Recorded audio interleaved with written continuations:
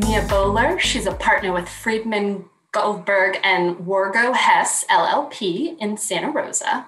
As a partner, she collaborates with her partners and contributes to decision-making in the management of the firm. Her law practice is primarily focused on estate planning and working with other attorneys, paralegals, and legal assistants. They try to provide excellent service for their clients. When asked about her greatest professional challenge, she said, "Prior to the pandemic, it was balancing time with my family and the pace of a demanding and growing law practice.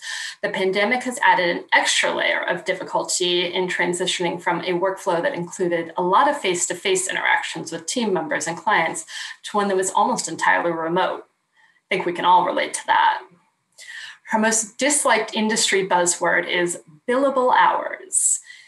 In a business sense, what is the greatest thing about being under 40? And then what is the worst? She says, "I think I'm still young enough to impress people with what I know. I imagine at some point that will shift to an expectation." Very true. In her free time, she enjoys outdoor activities, particularly skiing, camping, hiking, and of course, watching her daughter at the playground.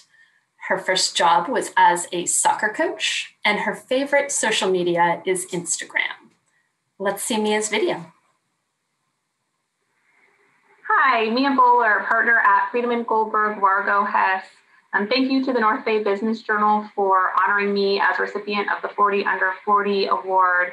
And my message is just that I am so looking forward to getting back together for in-person meetings in the near future for just both professional and personal contact. Looking forward to those casual conversations with everybody.